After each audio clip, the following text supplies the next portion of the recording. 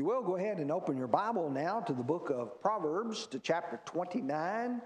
We're going to take the last verse of chapter 29, and then we'll start into chapter 30 this morning. And I encourage you to read along with us, and if you've got any comments, feel free to share those comments with the class. Solomon writes, "An unjust man is an abomination to the righteous, and he who is upright in the way is an abomination to the wicked."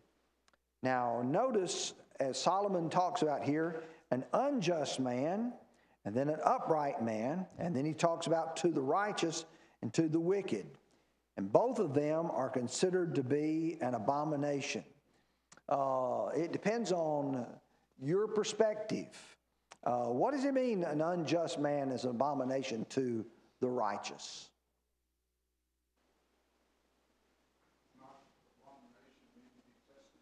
Detestable. You look at a person's life and it disgusts you. How many of you look at what is being practiced in our world today? Maybe, for instance, I see these people waving signs which talk about wanting to have abortions.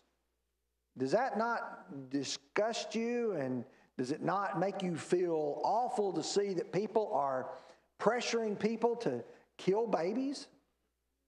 Or maybe you see someone else who's promoting such immorality as this homosexual movement that's being pushed, and then the transsexual movement. Well, there's several passages in Scripture which I think emphasize this. Psalm 139 verse 21 says, Do I not hate them, O Lord, who hate you? And do I not loathe those who rise up against you?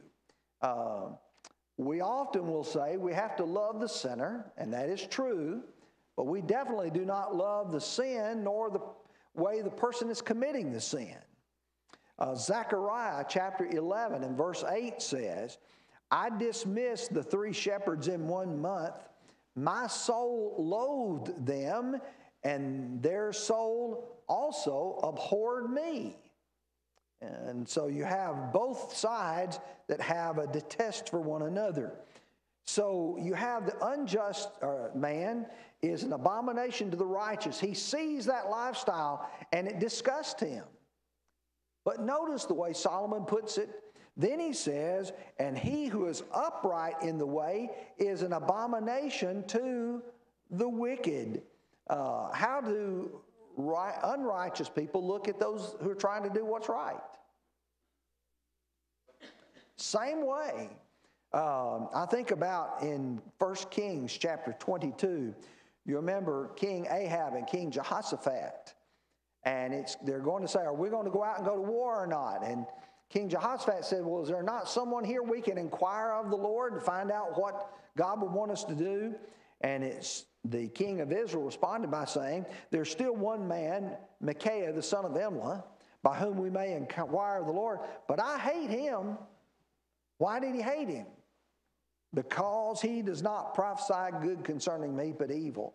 I think there is that tension that exists between the righteous and the wicked, and I think that's a real thing. People want to minimize it, but it's real of how people, and we live in a world today, it seems like that there's the heightening of the more wicked and then people trying to be more righteous, and that conflict just becomes greater and greater almost every day.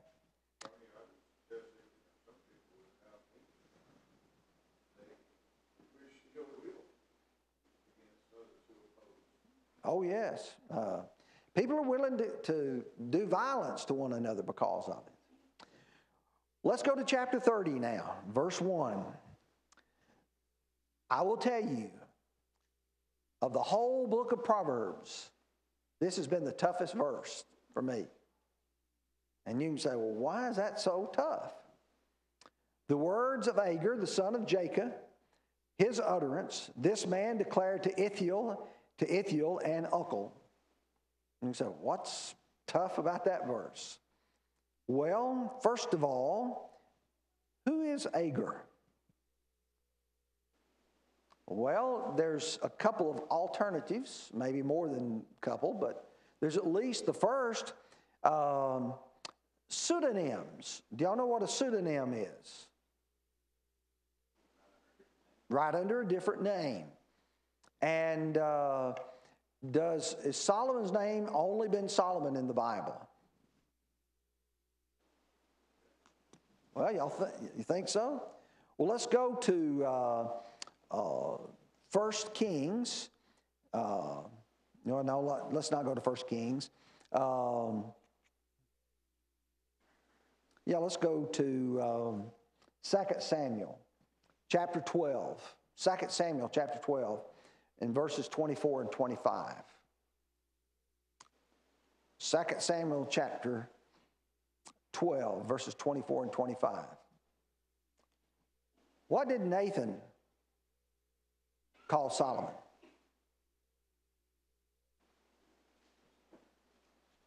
What is it, Marty? Jedediah. So if you called Solomon Jedediah, would you be correct? Yes. And sometimes names have different meanings, and that's the reason why it's possible that this is Solomon writing under another name. That's not the prevailing opinion of most of the scholars, but that is at least an option. The other option would be that Agur was one of the wise men. Now, if you will turn with me to 1 Kings chapter 4. 1 Kings chapter 4. Look at verses 30 and 31. 1 Kings 4, 30 and 31. Thus Solomon excelled the wisdom of all the men of the East and all the wisdom of Egypt, for he was wiser than all men, than Ethan the Ezrahite, Heman, Calcol, and Darda, the sons of Mahal. And his fame was in all the surrounding nations. Were there people who were considered to be exceptionally wise that Solomon was compared to? Yes, there were. So is it possible that he's one of these wise men of the East? Well, that's certainly possible that he was.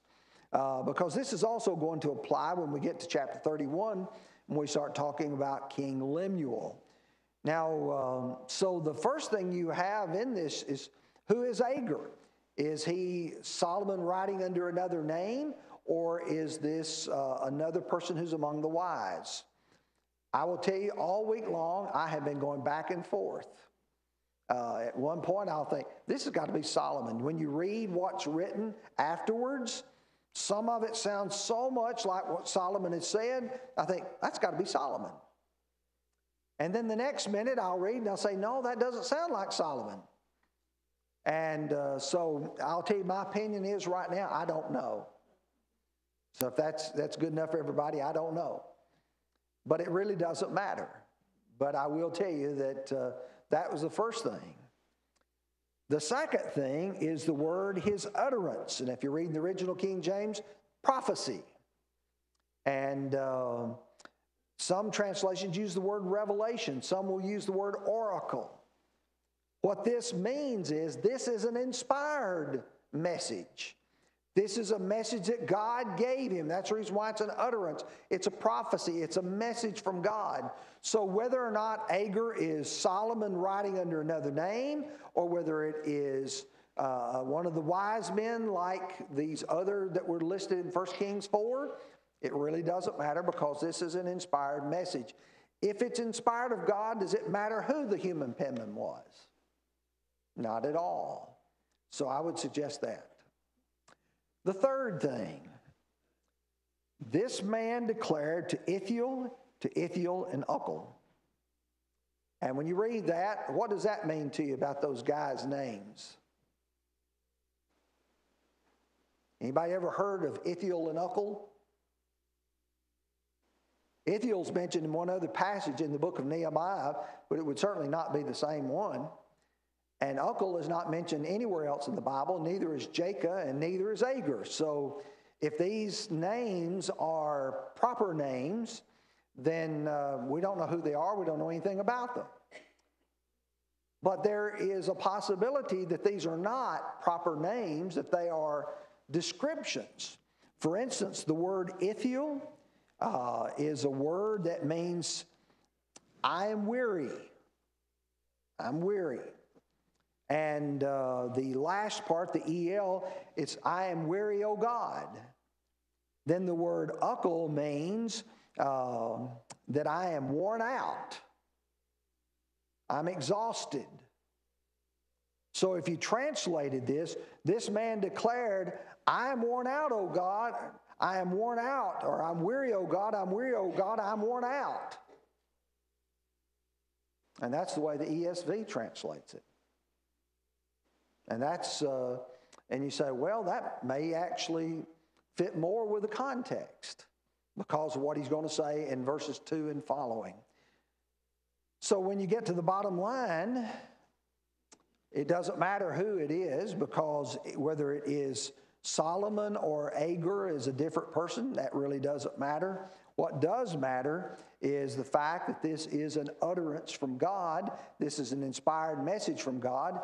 And I would favor the idea that maybe these are not proper names, that what he's talking about is I'm worn out, I'm exhausted, I'm weary. Well, why am I exhausted? Why am I weary? Well, that's where we're going to pick up in verses 2 through 4. Surely I am more stupid, original King James, I'm more brutish than any man, and do not have the understanding of a man. I neither learn wisdom nor have knowledge of the Holy One. Who has ascended into heaven or descended? Who has gathered the wind in his fist? Who has bound the waters in his garment? Who has established the ends of the earth? What is his name and what is his son's name, if you know?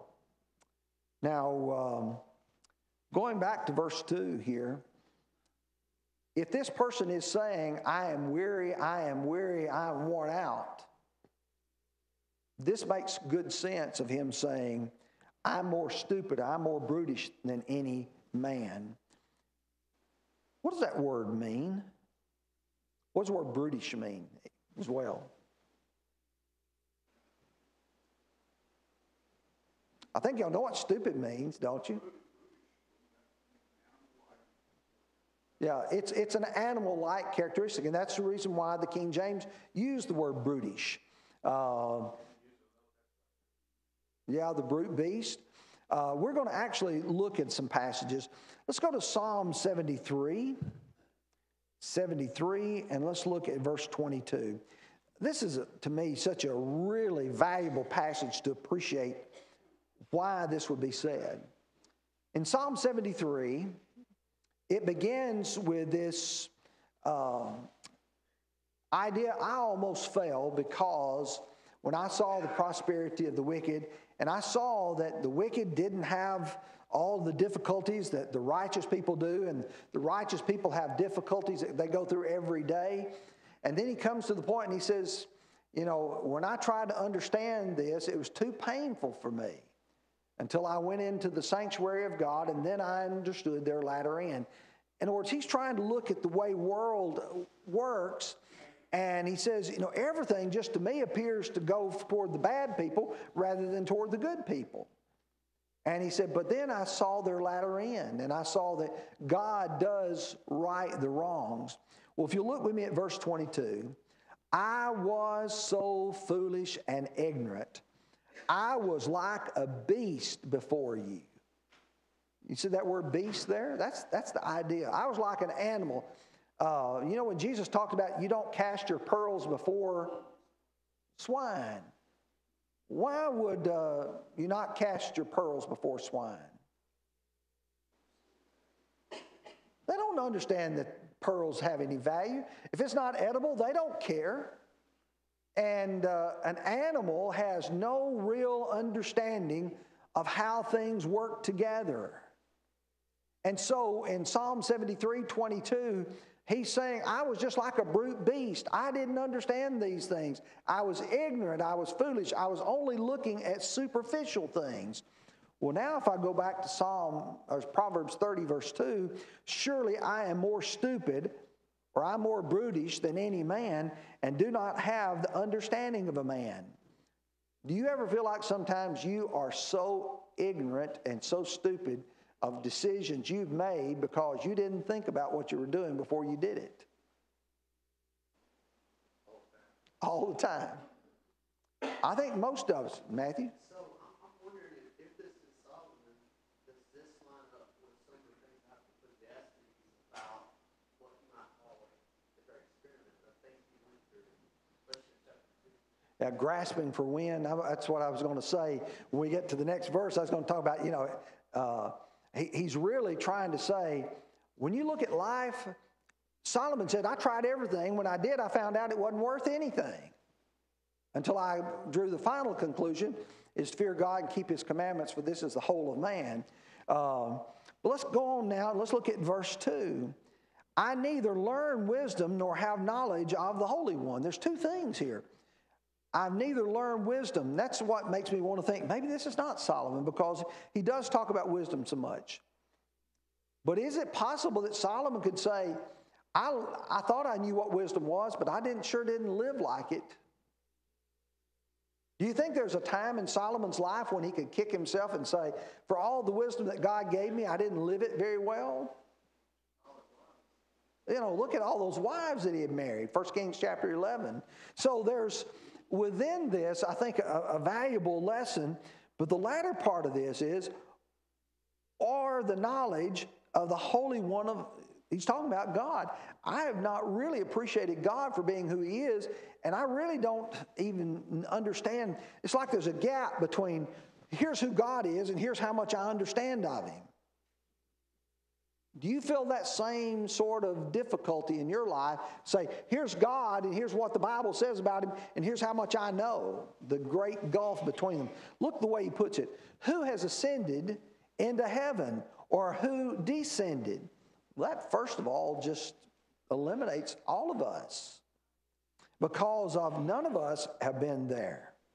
He said, who has gathered the wind in his fist? That sounds exactly like what Solomon says in Ecclesiastes, where he talks about all vanity of vanities, all is vanity and grasping or striving after wind.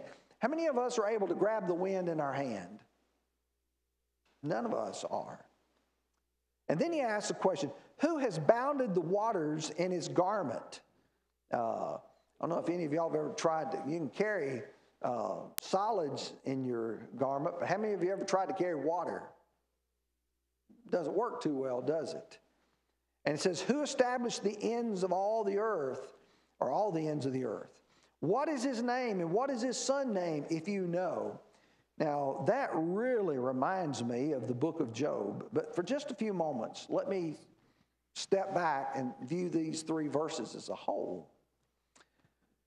What he is saying is that man by himself is not a very good judge of what's right and wrong. In fact, I can't even really attain to the knowledge of what God has. In Jeremiah 10, verse 23, he says, O Lord, I know the way of man. It is not in man who walks to direct his own steps. In the context of Jeremiah chapter 10, he's talking about people who had just chose to do whatever they wanted to. And he said, I look at man, if you turn man loose, what does man do by himself? He messes up. I think the United States is a really good experiment of what would happen when people no longer have the Word of God as their center. When you have the movements of the 50s and 60s to try to take God out of the classroom, prayers out of the classroom, God's Word out of society, now we have a generation that has been reared, that does not know much about God. And when you have a generation that doesn't know much about God, what kind of society do you end up with? A godless society. And the behavior is reflecting that. We go to Isaiah 6 and verse 5. Isaiah says, woe to me, for I am undone, because I'm a man of unclean lips, and I dwell in the midst of the people of unclean lips. For my eyes have seen the King, the Lord of hosts. Isaiah is saying, I'm just so undone because I am not a man worthy of this. But admitting that you know very little of God and being humble enough to listen to God, I think, is very, very important. There's so many passages in Job. Let me just refer you to a few of these. The first one is found in Job chapter 11, verses 7 through 9, where he says, "Can you search out the deep things of God? Can you find out the limits of the Almighty? They are higher than the heaven. What can you do? Deeper than Sheol. What can you know? Their measure is longer than the earth and broader than the sea." Now, this is actually Zophar speaking in this passage, but it's true what he says. Man is incapable of understanding everything about God. Did Job know everything that was going on in the background when he was suffering so badly? No, he didn't. And sometimes man has to step back and say, you know, God's in charge of this world. He knows what he's doing. I don't know what I'm doing. But the passage that draws my attention the most is found in the book of Job. And turn with me to Job chapter 38 for just a moment. Job chapter 38. Because the questions here in verse 4 make me think of what God asked Job in Job 38.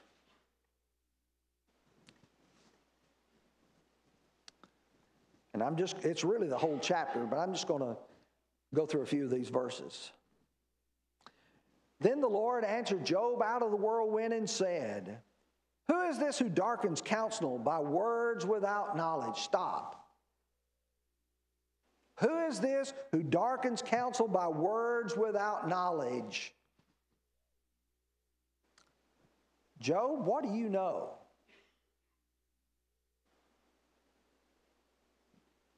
Well, what's the best thing to do if you don't know what to say? Don't say anything. So here's what he does. "Now prepare yourself like a man. I will question you, and you shall answer me. Where were you when I laid the foundations of the earth? Tell me if you have understanding. Who determined its measurements? Surely you know. Or who stretched the line upon it? To what were its foundations fastened? Or who laid its cornerstone? When the morning stars sang together and all the sons of God shouted for joy? Or who shut the sea with doors when it burst forth and issued from the womb? Who, when I made the clouds its garments and thick darkness a swaddling band? When I fixed my limit for it and set bars and doors, when I said, this far you may come, but no farther, and here your proud waves must stop. Have you commanded the morning since your days began and caused the dawn to know its place, that it might take hold of the ends of the earth and the wicked be shaken out of it? It takes on form like clay under seal and stands out like the garment. From the wicked their light is withheld and upraised arm is broken. Have you entered the springs of the sea? Or have you walked the search of the depths? Have the gates of death been revealed to you? Or have you seen the doors of the shadow of death? Now I'm going to stop there because it just goes on and on and on. What did Job have to admit after God asked him all these questions? I don't know anything. I'm just ignorant. I don't understand how this world was made. I don't know how God did it all. I see it, I appreciate it, but I certainly don't understand it. Well, if I'm going back over here to Psalm 30 in verse 4, it looks like to me that that's exactly what either Agur or Solomon is saying here, is the fact that when you start looking at God and you start appreciating how much He knows in comparison to how much I know, then I have to admit that there's so much that I don't understand. Now here's the passage to me that's the kicker. Proverbs chapter 3, verses 5 and 6. I guarantee some of you know this very well. Trust in the Lord with all your heart and lean not to your own understanding. In all your ways acknowledge Him, and He will direct your paths. Trust not in your own understanding. Solomon would say, Wisdom is great. Wisdom is to be attained. Wisdom is to be sought for. But how much of it do I have apart from God? If you don't know God's word, how much understanding do you have? Not any. And that is what is so important in this section, is seeing ourselves for who we are and what we are. Now that's going to lead me to verses 5 and 6.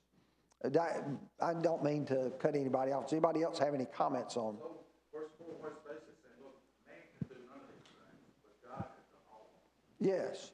And it's, you're seeing yourself in relationship to God. And it's only when man puts himself in relationship to God that he does have that humility to say, God knows it all and I don't know anything. Well, that leads me to verses 5 and 6.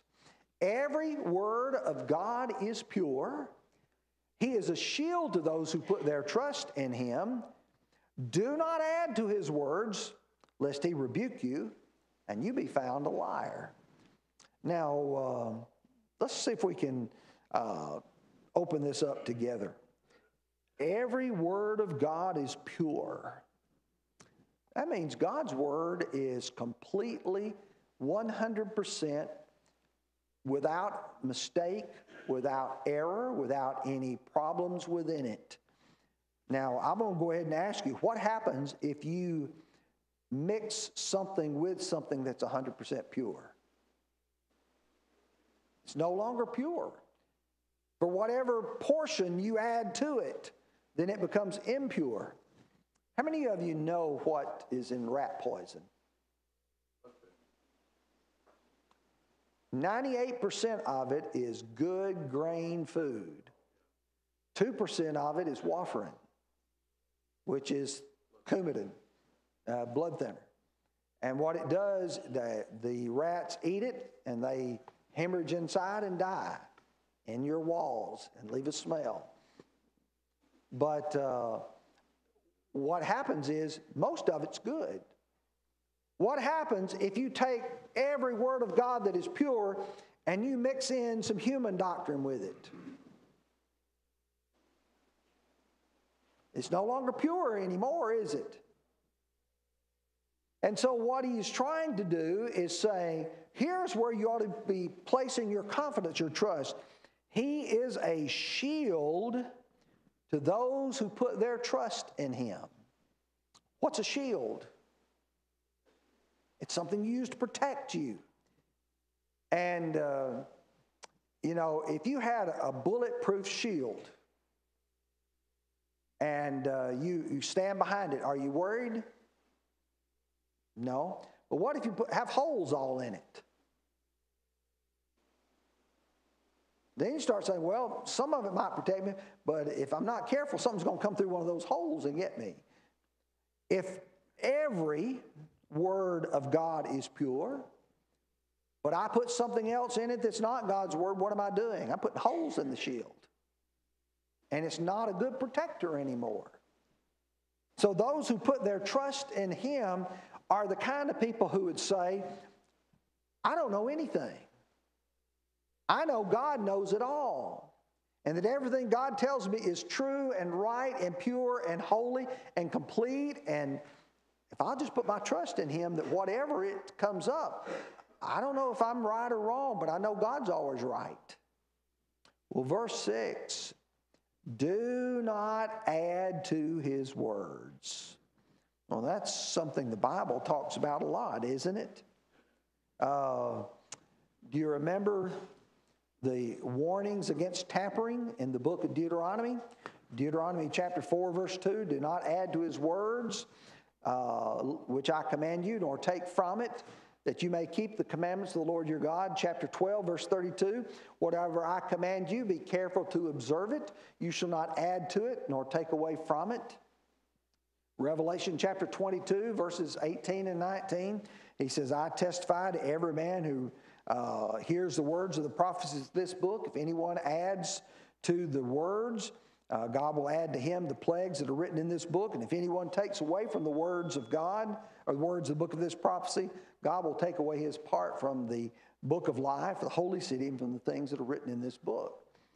there are warnings against tampering with God's message, with God's words. And so if I'm going to look at this, every word of God is pure. You know what 2 Timothy 3:16 says? All Scripture is given by inspiration of God. So every part of God's Word is true. We can rely on it. It has been proved. It's been tested. And it is certainly what we need to live by. Any comments? Oh, well, I didn't even get the last part of this. If you add to his words, he will do what? He'll rebuke you, and you will be found what? A liar. I hear people contradict God's word all the time. What are they proving themselves to be? They're liars. And God's word is pretty plain about that, about people who have denied that. Now let's get to verses 7 through 9, and that's probably, I don't know if we'll get through this, but hopefully we'll be able to. 2 things I request of you, deprive me not before I die. Before we look at the 2 things, notice the way he phrases this. I request of you. To me, verses 1 through 6 is the reason why he says, I request. What's the significance of the word request?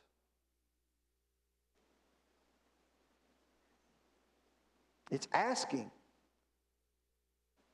It's not demanding. We're not on an equal footing with God. We don't go to God and say, God, you need to give me this. We don't have that right to do that. We're not in that position to do that.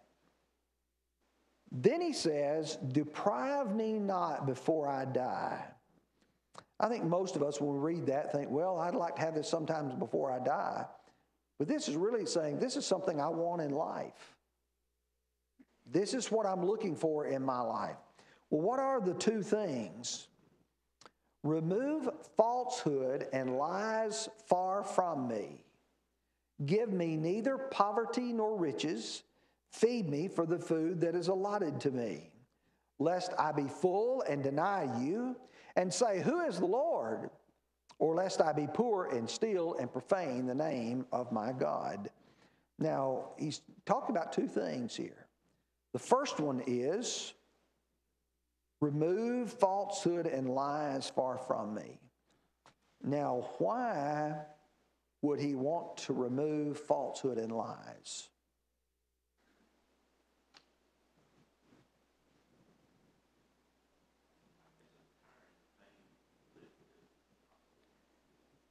Tiring.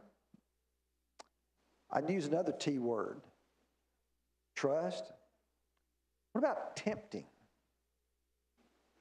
You remember in the Garden of Eden, what did Satan do with Eve? He lied to her. And all he did was to take part of what God said and just add a one little 3-letter word. You will not surely die. And what he was doing here was putting a lie in front of a person, and if a person hears a lie, believes a lie, and obeys a lie, what will happen to them? You'll be lost.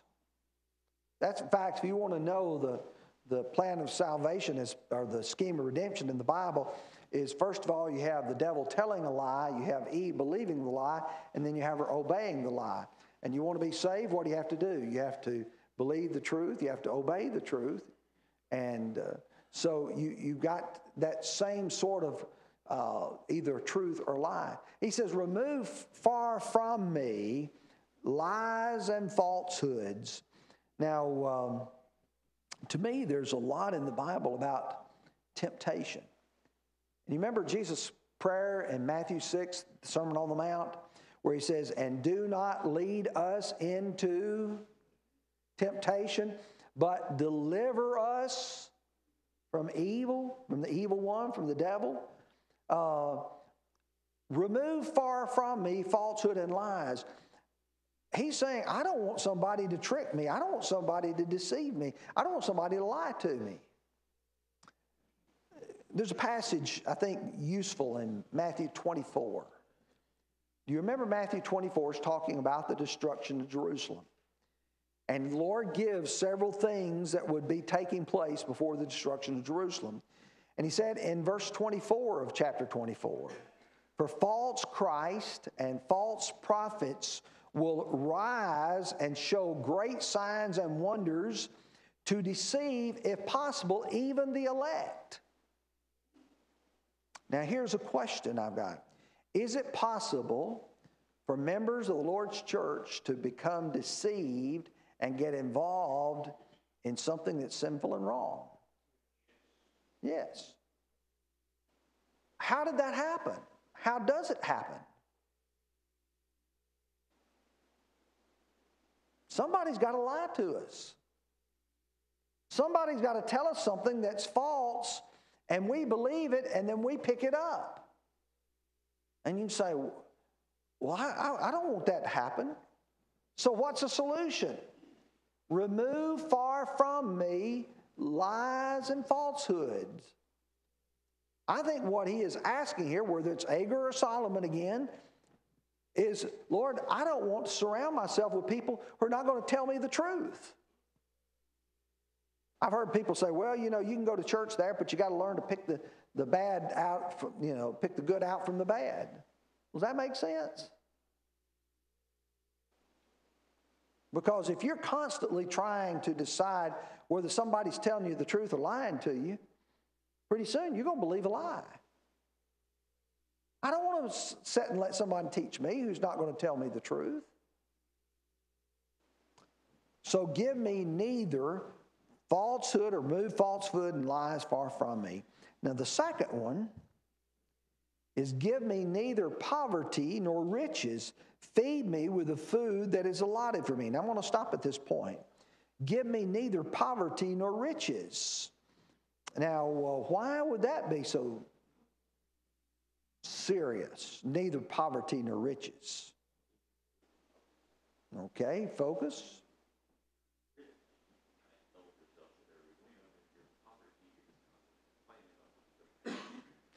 He wants to be delivered from the extremes. Poverty, you don't have anything. Wealth, you have more than you need. Too little presents a person with the temptation to steal, as he's going to talk about, whereas too much causes you to be self-sufficient. Let's go to 1 Timothy chapter 6 for just a moment. 1 Timothy chapter 6, and we'll look at verses 8 and 9. And then we'll look at verse 17. Because what Paul says is exactly what is found here. And having food and clothing, with these we shall be content. But those who desire to be rich fall into a temptation and snare, and into many foolish and harmful lusts which drown men in destruction and perdition. Food and clothing being content. I go back to Matthew chapter 6 when Jesus said, do not be anxious, or the King James says, take no thought. The New King James says, do not worry about what you will eat, what you'll drink, or what you'll put on. Is not the life more than food and the body more than clothing? In other words, is this all it's about? Is just what we have here of material things? What's the answer to that? Verse 33, seek first the kingdom of God and his righteousness, and all these things will be added to you. So the poverty or the riches, and so he says people who desire to be rich, can a poor man desire to be rich? We tend to think that this is only about rich people. I suggest to you verses 6 through 8 is not about rich people, it's about poor people. Those who desire to be rich fall into a temptation and a snare. Because what they're doing is they're thinking that is the solution to all their problems. And it's not. Verse 17 goes on to say, command those who are rich in this present age not to be haughty, nor to trust in the uncertainty of riches, but in the living God who gives us richly all things to enjoy. So 1 Timothy chapter 6 gives us really both ends of the spectrum. And so he says, feed me with the food that is allotted for me. So Jesus doesn't use that phrase. He said, give us this day our daily bread. In other words, you and I are to be thankful. And where did they learn that idea of daily bread? Manna in the wilderness. Learning to be thankful for what God gave them each and every day. And then verse 9 said, lest I be full and deny you. Rich people have a very difficult time because in their eyes, they don't need anything. And we would also add to that, Proverbs 16, verse 18, pride goes before destruction and a haughty spirit before the fall. And he would say, who is the Lord? I don't need to know anything about God. Or he say, or lest I be poor and steal. Being poor and stealing, God is very plain on the idea of stealing. Ephesians 4, what does he say? Let him that stole steal no more, but rather let him do what? Labor with his hands. Now, what is good that he may have to give to those who are in need. I think what you have in these two verses here, remove falsehood and lies from me. Don't give me the temptation to believe whatever is told me. In fact, get those liars away from me. And then don't give me too much, don't give me too little. Put me right here in the middle. Give me enough to be able to satisfy. And I think most of the time we tend to look at people and we say, I'm not as well off as somebody else. I'm not as well off as somebody else. If you've got food to eat, clothes to wear, and you're able to exist, what should you be? Thankful that that's what the Lord gave you and not more, because if you got too much, it could ruin you. And I have seen many good people get too much and it ruined them, which makes it really good for us to pick up with verse 10 next Sunday morning. Thank you very much.